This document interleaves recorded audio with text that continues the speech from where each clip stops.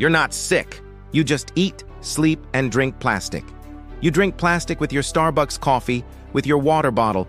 You wear plastic on your skin all day long. You sleep in plastic sheets, and you use a plastic towel after you get out of the shower. You eat a spoonful of microplastics every week, a bowl of plastics every month, and 2 trash bins in your entire lifetime. There was a new study by Columbia University that showed that nanoplastics are literally everywhere, and that the problem is 10 times worse than any scientist could have predicted. The sad thing is that nobody is coming to save you.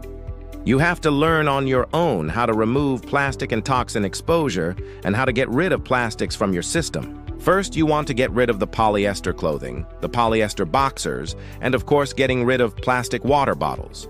Stop drinking hot beverages from plastic and styrofoam cups, and also consider taking liposomal DIM, pine pollen, maca, liposomal glutathione, spirulina, and chlorella.